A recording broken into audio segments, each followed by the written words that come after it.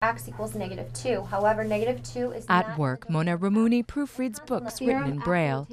Her seeing eye guide, Kali, waits patiently until break time.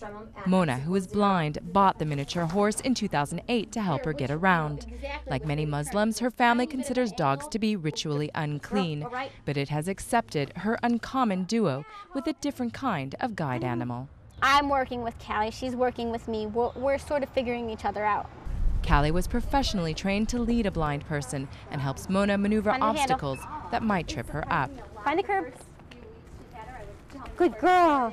Forward. Now she can work and run errands on her own. The animal even rides the bus. U.S. disabilities law now has a provision for miniature horses, giving them the same rights as other guide animals. And I'm sure people are annoyed about the horse.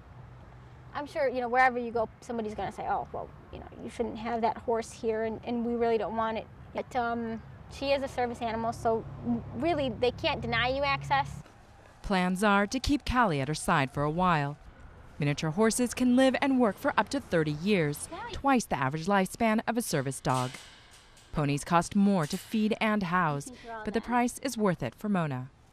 My whole world and my whole outlook on stuff has changed because I feel that there are more possibilities. Before Callie, I didn't feel like, that I could go places on my own. But now she can. Mona's moving out of her family home this summer to attend graduate school in a new city. Nothing short of a small revolution in the life of a woman and her pony.